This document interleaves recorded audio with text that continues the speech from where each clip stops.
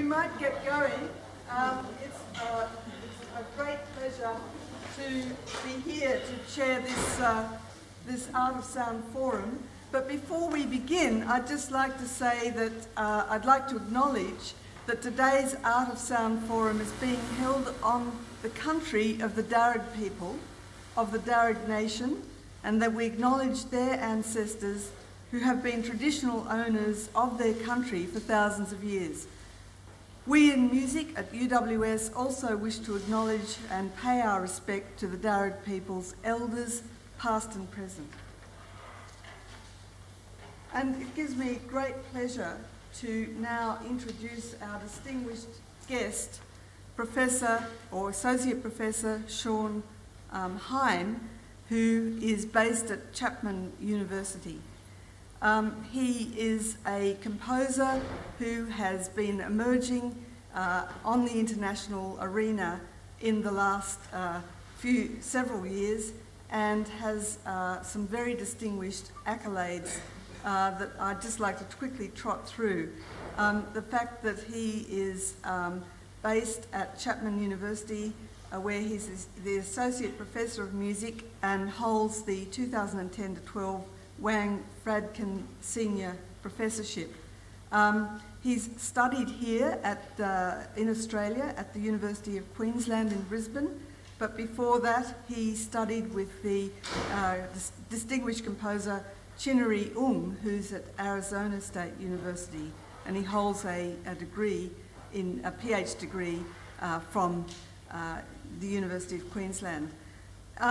I think what's really interesting for composers and what's really great for composers in this opportunity that we've got here today, because one of the things that I think we can often find happening is that we get kind of insular. We don't kind of know what's going on in the bigger world because we're really focused only on the things that are going on around us.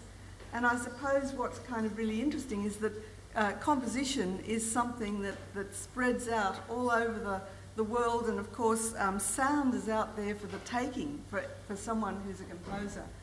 And I guess what's kind of interesting is then how does one deal with the sounds that are out there for the taking? The idea that you've got a personal language, how does that personal language kind of come about? And how do you develop a kind of compositional aesthetic, when you perhaps are born and bred as a Westerner, but you really start to become interested in music from other cultures. And so where do these things come and meet each other? And I guess that the thing that's kind of really interesting to read in Sean's biography is that he strives to go below the mere surface representation of cultural confluence and centres his work on the deeper truths that are found in the commonality of human spirit. And I guess that's the thing that really sets a composer apart, isn't it? It's the thing that when they're kind of really authentically finding their voice and then being able to project that voice in that way that kind of rings true to those of us who are listening, that's when composition really does its thing. I think that we'd all agree with that. I think just finally, I just want to say that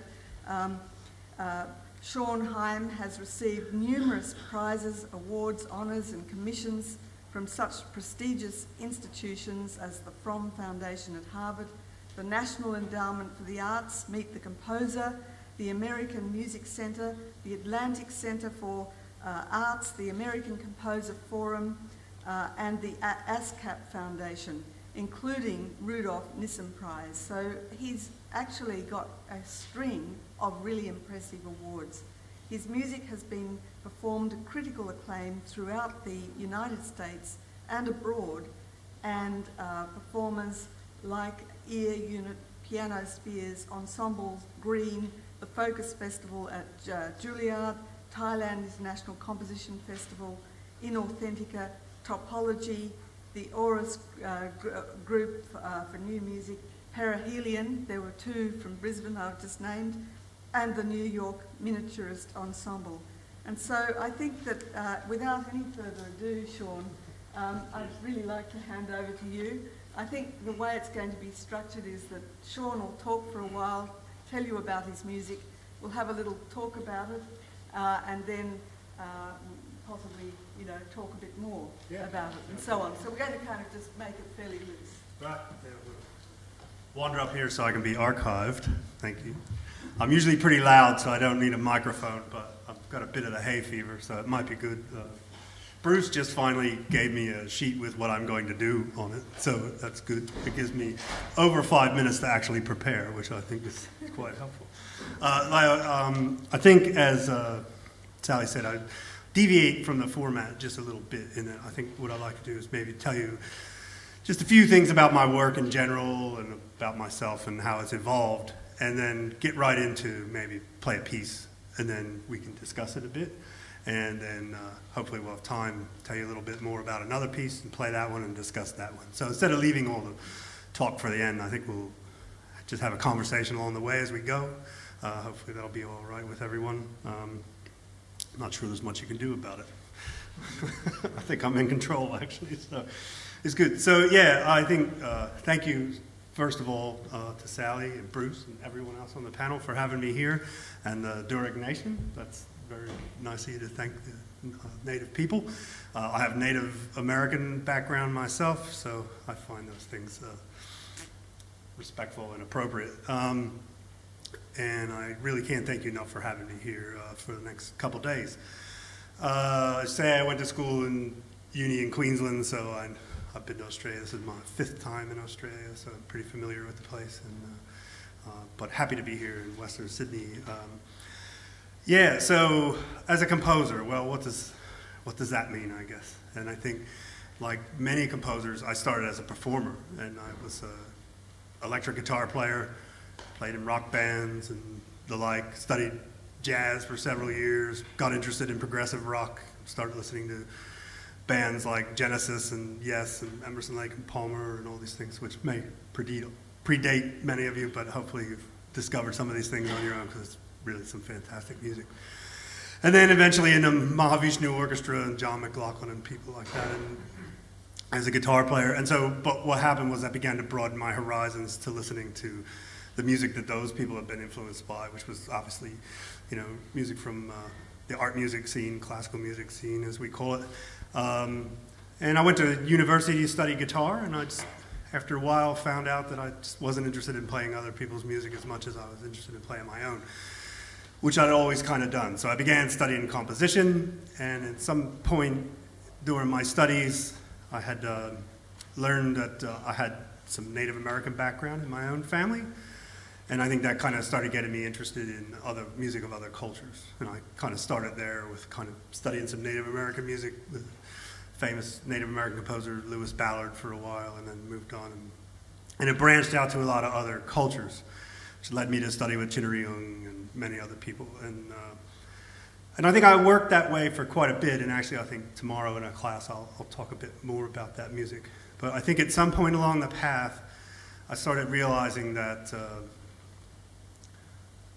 I guess for me, culture is a bit of a surface emanation of who we are really as human beings, who we are as people, as societies and cultures. So obviously there's a lot of factors in there that we can't possibly discuss in a 1-hour lecture.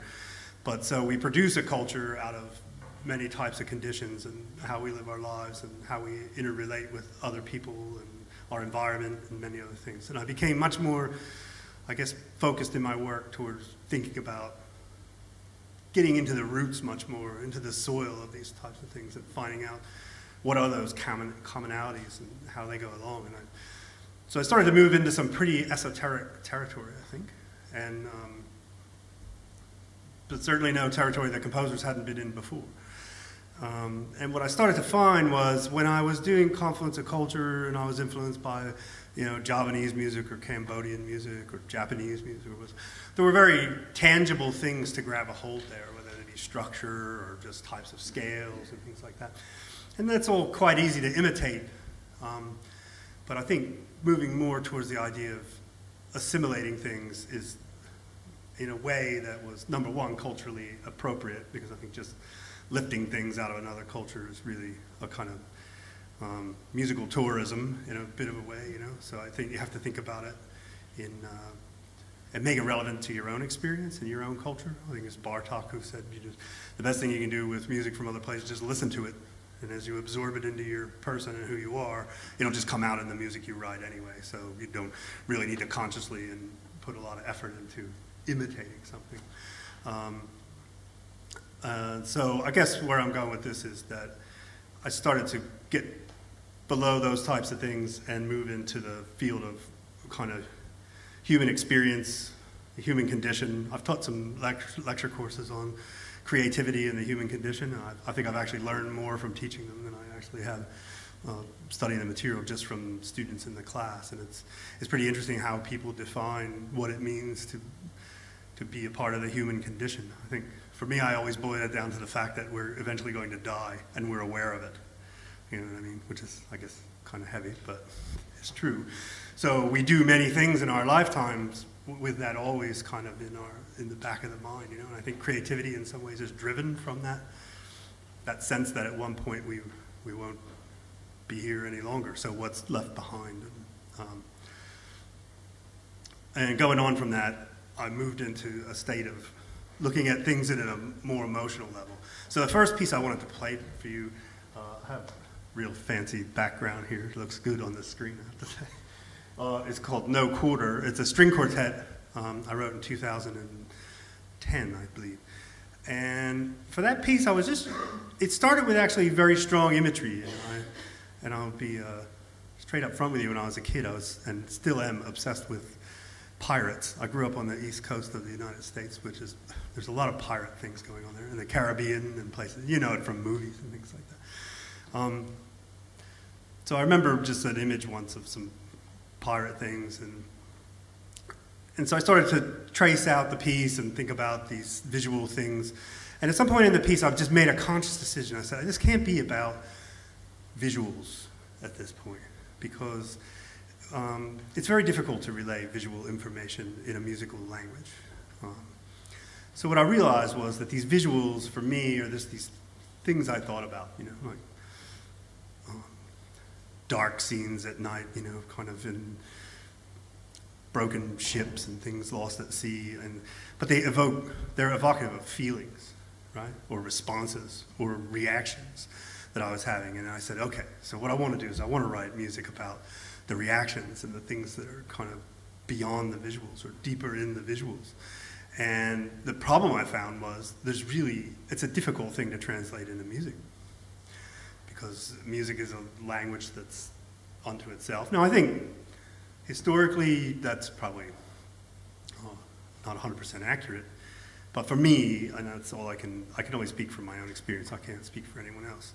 I needed something as a go-between, so I began to use various analogs and ways to get across from visual scenes or from emotional scenes into musical language.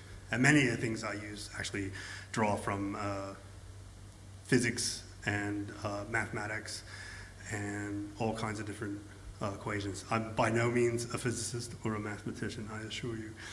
I use these things in a way that I think helps me to translate from something that's very ethereal or esoteric, and then I find something perhaps that happens in physics, with particle physics or something, that has or encapsulates some of those same qualities, and then I can take what the math or what the structure or what the theory about those, say, particle physics means, and that translates back into musical language, because music and math are really actually kind of the same language if you go back to Pythagoras and start looking at it that way. So I began to find these ways through that I could actually come up with a musical language that was abstracted pretty far away from the original material initially, but then kind of came back to the original ideas or inspirations through means of kind of transforming it through a different language.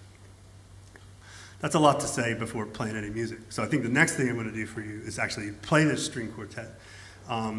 Like I said, it's really about responses to human emotions.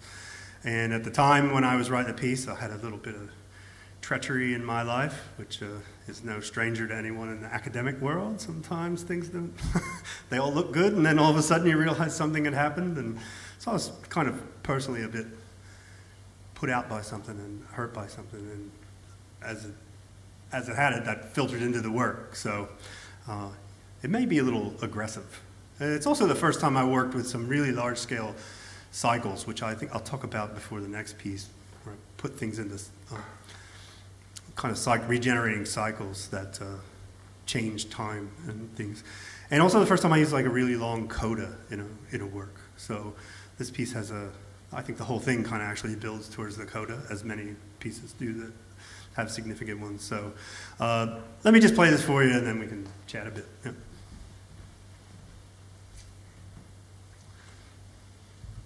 These are just kind of some plans that I go through, and that's what the notation looks. So if you look at that plan, it basically winds up looking something like that physically. But here we get to it. This is played by the Eclipse Quartet. There's a quartet in Los Angeles of some reputation. So here we go.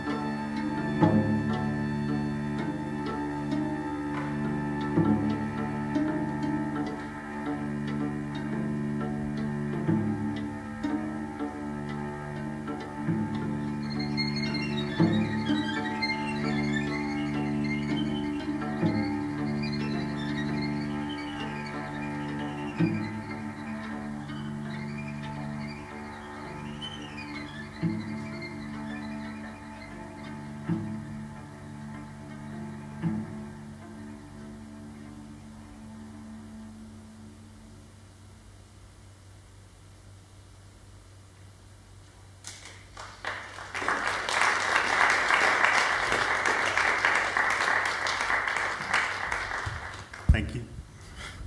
Well, that was it. So I think it's, just a kind of a breaking point for me where I kind of feel like I achieved a piece that was more about human emotion than principally anything else, which is a personal change, really. So I think now it's, I guess, question time. This is the hard part. Does anyone have any questions? Would you like to? Sure, I'll start. Alright. Before you said that with using, trying to create music with the use of images is quite difficult, so you went through to mathematics and physics. Mm-hmm. How did you explore that with this particular piece? Well, this one just really actually kind of simple numbers series, and just kind of working with some kind of irrational numbers and coming up with the numbers that come out, and then planning events based on an irrational set of plans. Also taking actual long cycles of material, so there's 2 long cycles in the middle. So let's just say it has 100 beats, and usually the marker of the cycle, like in Javanese gamelan or in Gagaku music, would happen every 15 beats. But what I would do over time is I would begin to compress it. So 14, 13, and down. So, and basically everything was hinged off of that marker as to when events happened. So the sooner they got together, the more things crunched over top of one another. So I created, it was a way of controlling density, which is kind of a bit similar to the way math reacts in a space-time continuum field. And so, like I say, it's no direct thing where I'm sitting there doing complicated, amazing mathematics like Xenakis or something like that. But I just find I should put it this way, they're not kind of analytical ways to go through. I find them more as thought passages of ways to go through. So I just to kind of get myself out of thinking out of a directly visual to musical type of way.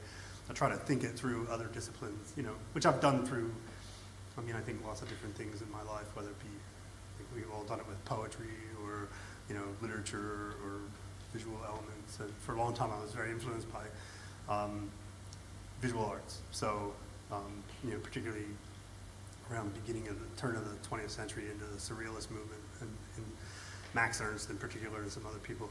So I was just trying to find a way to fight my influences a little bit, if that makes sense, because those people have such immense gravity that can really pull you into a way of thinking. And then how does that translate? It became difficult for me, so I just went another way.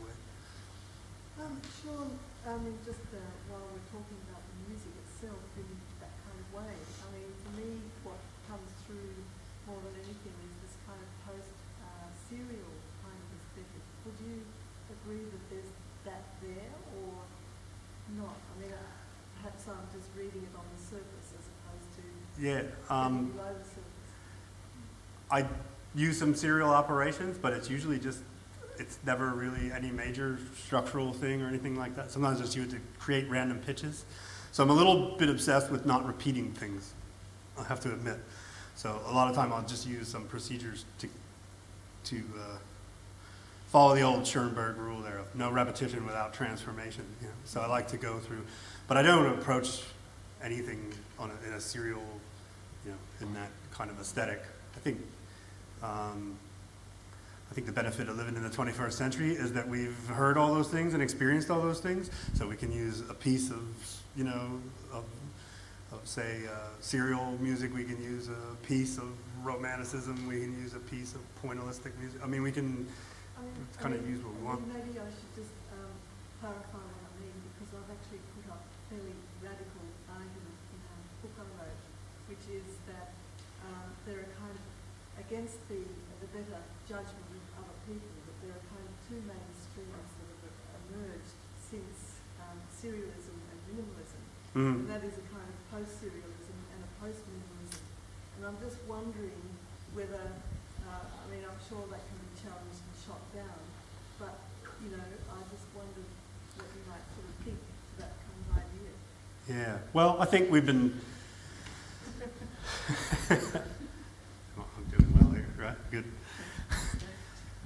I think we've been hit with a bit of mass individualism, in my opinion, and I always, when people say, "Are you a serial? You know, do you follow the European serial school of things?" I'd say, "Well, I use some serial things," and they say, "Well, what do you think of minimalist?" I'd say, "I'm a minimalist. I just don't repeat anything." Yeah. I use very minimal materials in my works, and there's no new material after about the third section in that whole piece. Everything is recycled through, and even in newer works, like I'm writing a piece now, it's 19 minutes long, and it only uses 4 clusters to generate all the. So I'm really interested in the idea of generating the most out of the least amount of material. So it's kind of a minimalist idea, isn't it? I mean, you know, so I think what happens is these things become fashion terms. Yeah. Minimalism becomes a fashion term, right, or a style term, when the truth is the techniques that are employed in it or can be used by anyone, if you know, depending on how you want to. But then your own voice has to come through it. I guess I was having a scary moment at the time I did this. That happens to be the voice at the time, and I was fairly pleased with the fact that I thought it conveyed what my emotions were at the time. Yes. I don't always feel like that. I'm usually happy. Yeah. Would you like to say something? Okay. Please tell me how you can let the audience find and sense your music have the visual some things, elements in your music. The visual elements? Yeah. Yeah, well, I think in this one, I have a pretty good program note for it. So when it's performed, there's a program note, and there's actually 6 different scenes, and each one of the scenes in the piece has a title, and the title is very evocative. You know, let me read you some of them because I think that'll probably be best. Give me some example. Yeah, that's what I'm going to do. So, like, the first section I called the indeterminate night. So all that kind of screeching, and it's almost storm-like. And then the second part, where it's kind of quiet and this short melody, it's called something's creaking in the distance. You know, so I try to use kind of phrases to give the section's name. The next one's called the air of death and rot. You know, like, so that's pretty extreme. Yeah. And then farewell and adieu is the last section. And what I kind of reveal in the coda is that I've actually based all the melodic material in the piece on farewell and adieu to you fair Spanish ladies, the old kind of, I guess you would say, sea shanty. But the reason I thought of it was in the movie Jaws, whenever there's a kind of major moment with the actual shark in the movie, Quint is always singing farewell and adieu, and then it hits. So whenever it becomes kind of a trigger, so whenever you kind of hear that song, you know something's gonna happen, you know. So yeah, I think it's difficult to evoke visual image because I think everyone gets something different, you know. And I think in some ways I'm okay with people listening to my music and getting what they get from it, and they don't necessarily need to understand what I got from it. Because I think music and a lot of art, I think it's about human response, right, to those things. And so however people respond to it, well, that's what works for them. I think the more honest we are in the way we do it, the more people will understand what we put into it. But maybe just in a different way, through a different lens, you know, through different ears.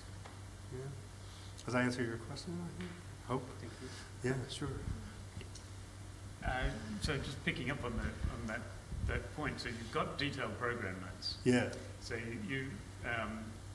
is that in an attempt to offer? I mean, that's your response to the question is for that as an offering to the audience to help them to enter into your sound world, guided by the description in your program notes. That's right. Yeah, and so I do that because that's what it helps a lot of people, right? And I think we have to be realistic as composers of new music that people are coming into uncharted territory a lot of the time, especially since everyone is such an individual. Everyone's music is so different. So I feel it's right to give them something to kind of hang on to. At the same time, I'll say I'm a person who goes to a concert and I don't read the program notes until after I've heard the piece, because I actually prefer to kind of listen first and then go and see and then of course I want to hear it again, you know, and you know, many things I want to hear multiple times, because I think that's what it takes to actually kind of understand a bit about it. So yeah, I mean, I spend a lot of time listening with my pen. Yeah. Try and keep the experience, you know, to be able to come back and sort of concretize the experience, come back to think of the piece in terms of the sections. And so what's interesting to me then is that I was not only listening through my pen, but listening through your preamble. And so it's very interesting then to come back and listen to what you're saying about the content of the program notes, which puts all of that in quite stark contrast. Which I purposely left out of my preamble, as you might know. Yeah. Yeah, because I didn't want to suggest too much. Yeah. But that's kind of my own thing. And I figure, you know, most people in here have been exposed to a fair bit of things, so see how it goes. But yeah, and I think I'm sure the program notes are out there somewhere, but it doesn't say much more than just, I list the titles, you know, of the sections, but I don't say any more about them. They're just kind of like almost slightly poetic suggestions as to where you could go with the listening. Not very cheerful listening, but very engaging. I have written more cheerful music. This piece is 10 minutes, so it's good. Yeah. So, you know, I mean, it's a good length, so I think that's why. But I also think it's a significant piece because I kind of made a departure in this piece from how I've been kind of writing music for some time, which was much more, you know, obviously influenced by world music and things like that. So here I was just trying to get to distill it down a little bit further, you know, to digest all those things and all those studies, take them into myself, and then just try to write, in some ways, just something that was about pure human existence. And I guess a really rough situation, it makes such a mark on us, it's kind of easy to do. And I actually have a thing that I kind of go by, and it's I have a tendency to write about things that I just find so horrible I can't believe it, or so beautiful I can't describe it. And the things in the middle I don't seem to be too interested about when it comes to writing music, you know. So I actually find the beautiful thing harder in a lot of ways, to be really, really eloquent with, you know, and not say too much is difficult, really difficult. But, yeah. Other questions? I don't know what the time is, but we've still got plenty of time. Plenty of time. Well, we've got around about 15 minutes. I think I'll switch up, and I think I'll play a shorter piece than the one I was going to play, and won't even say too much about it. So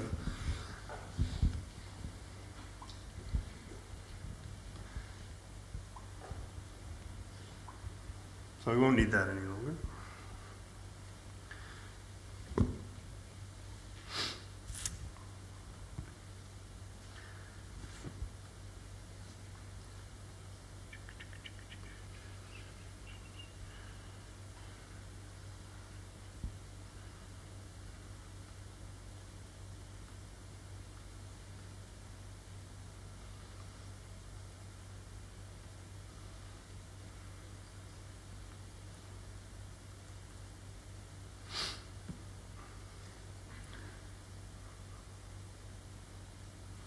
Sorry about this. Not sure exactly what folder it's in.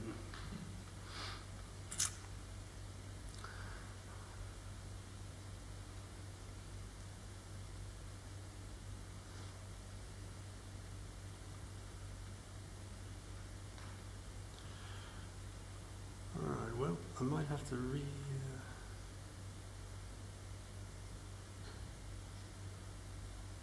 things here.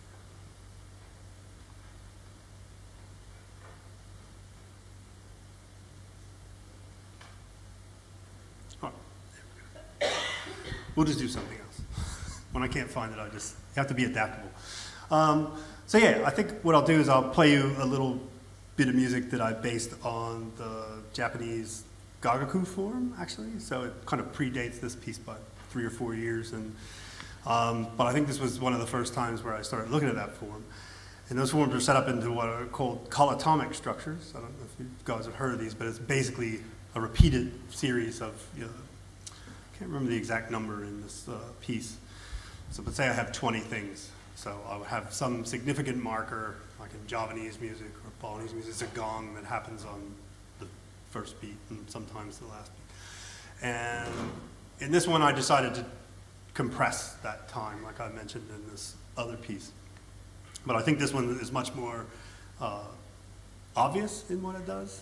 And I also used a little theme that I wrote that actually sounds quite like a bit of a Gagaku theme, because I was more experimenting with the idea of crunching time and density than I was the actual kind of materials inside of the actual schematic of the colatomic cycle itself. So let me play it and then we'll check.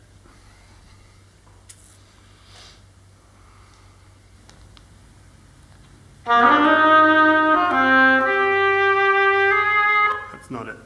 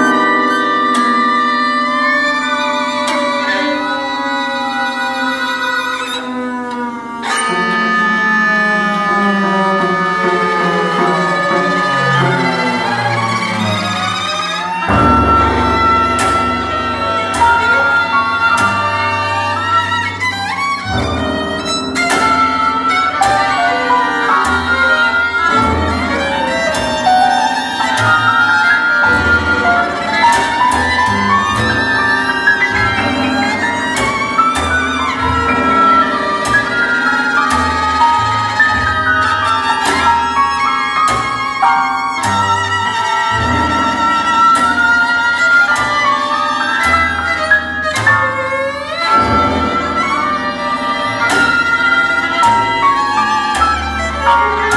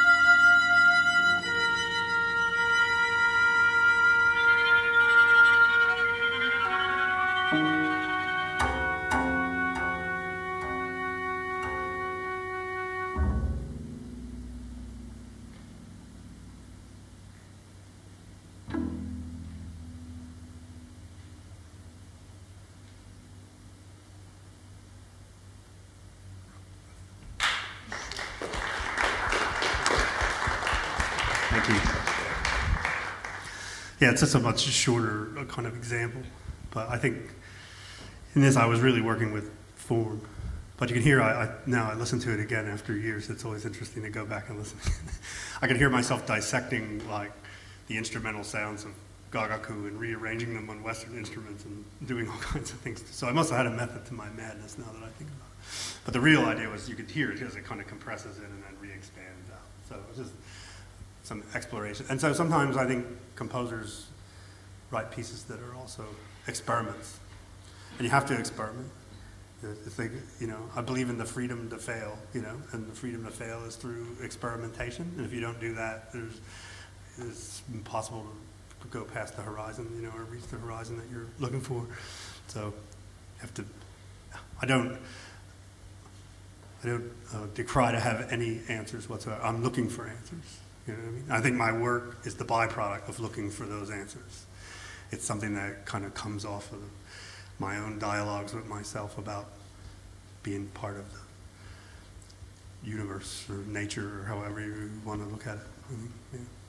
Can I ask you a question, Sean, about the fact that you do actually, you know, investigate other cultures, music, Sure, music yeah. of other cultures, and I guess what I'm interested in is, first of all, how you deal with the appropriation issues, and then secondly, how do you go below the surface, especially if you're working with materials from another culture that's not your own? How do you, as the outsider, get into the depth of what that's all about? Yeah, well, I think what I found out is that's not possible. And I think that's why my work departed from that stance. But what I found out was that being human and experiencing, you know, everything around us and interacting, that's a common culture. So I think I've moved more towards those type of things in my understanding. But I have to say, that being said, the vehicle into looking at that was trying to look through the eyes of other cultures, trying to understand things from other cultural viewpoints. And that has been an absolutely invaluable experience in my life. There's nothing I am intrigued about more than going to some place I've never been before, no matter how far into whatever, you know, and scary a place it is. I love it. Nothing kind of gets me more joy and a bigger rush. But so I love to have those experiences, and then I just write music. I don't. So I guess I'm out of the appropriation game. I guess that's what I'm saying, you know.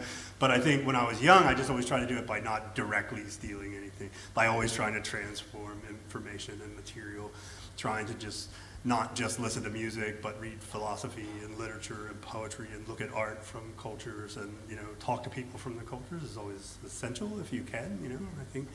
So, and interact and deal with them. But I don't, yeah, so I think it's, but that's a very personal stance from me. I think other people are much better at it. So my teacher, Jin Ryung, well, he is East and West. He is Cambodian, but he was taught in America. So it's a much different issue for him, right? So I'm Native American, but I wasn't raised Native American on a reservation or anything. So even that for me is a bit of a stretch to say that I have, you know, the cultural right to kind of do that horizon. And there are plenty of composers of, you know, say Native American background who are doing just that, and that's their task to do. So I've just, I think, departed from it and gotten into some different things. Not out of an inability to come up with new ways to incorporate things. I mean, certainly if you listen a bit between this piece, which is 3 or 4 years before the other one, there's still things I do. We have our fingerprints that we pick up along the way, and there's things about, I mean, I don't think I've ever written a piece that doesn't have some little bit in it that's influenced by Tibetan Buddhist chants, because they're just one of my favorite musics ever. But just even sometimes the way I think about bowing the cello is more like, you know, a Gyoto monk than a cellist. But that's just in there now. I don't sit in there and go, oh, this is Tibetan monk music. You know what I mean? It's just the way I hear those sounds. And I think that's the point we have to get to, for me, is where it just becomes part of the fabric of who we are, and we just write music that's about ourselves and is honest and is, you know, forthright and isn't just trying to be clever, and, you know, I mean, that says something, speaks to other people. Yeah, that's a long answer. Sorry. No, that's a great answer. Would anyone else like to, Lu Ping, would you like to say any more? Or, no? He's okay. What about Chloe? Sure, I have another question. Was something earlier that you said about generating the most out of the least. Yeah. How do you try to maintain interest within the music? Ah, well, that's a good question. And I think it goes back to actually one of the questions you were asking about the kind of style. And so when I think about generating the most out of the least, I think it stems from this, that I think a lot of times, particularly when I'm working with younger composers or I hear pieces that I'm kind of a bit unsatisfied with, it's because I get about 9 thematic ideas and none of them have really been developed to the point where it's taken me on a narrative. Right? It's kind of presenting objects instead of presenting a narrative. So for me, the idea of using minimal material is to take something and transform it and take it through a narrative. Look, the easiest example in the book is first movement of Beethoven's Fifth Symphony. Talk about someone who can take minimal material, or a Bartok string quartet. He uses almost nothing, you know. But how does he transform? Well, you transform it through imagination. You transform it through processes that you build up. I mean, I have certainly techniques and things that I do. I can say, oh, I can do this to it. I can expand it. I can contract it. I can invert it, right? So those are the techniques haven't changed really since the Renaissance, you know, in Western music, and they exist in Southeast Asian music and all these other of these ideas. And then I think it's on, and then it comes to the idea for the piece. Like, so what the piece is, you know, what am I trying to achieve in the piece, or what am I thinking about, or what am I focusing on? And then I think of ways about how I can filter the material through, you know, just all kinds of different things. You know, I wrote a percussion piece where it was all based on death ceremonies, but they all seem to tie into fire, water, air. So I started thinking about elements, and then I dug in a little bit about elements. And if you really read about what fire actually is, it's a pretty amazing thing in the physical world.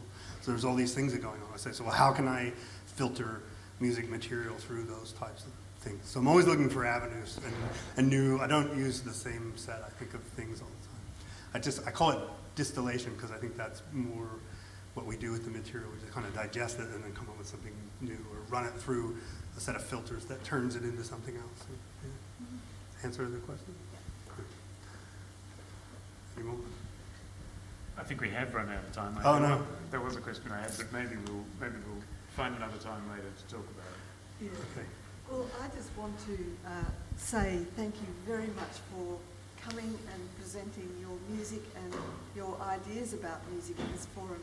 I think that we've, all of us have been incredibly enriched by it. So, thank you so much. Thank you very much. Let's put our hands together. Thank you. Thank you.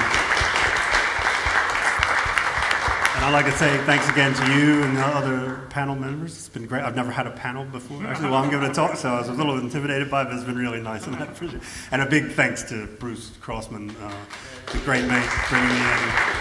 Can't thank you enough, Bruce. Thanks. Cheers. And thanks to all of you for coming. I appreciate it. And I think there'll be a sort of a masterclass later on, so that's something in store which will be really terrific. You'll be able to sort of really get into the nitty-gritty in the masterclass. So thank you. Thanks, everyone.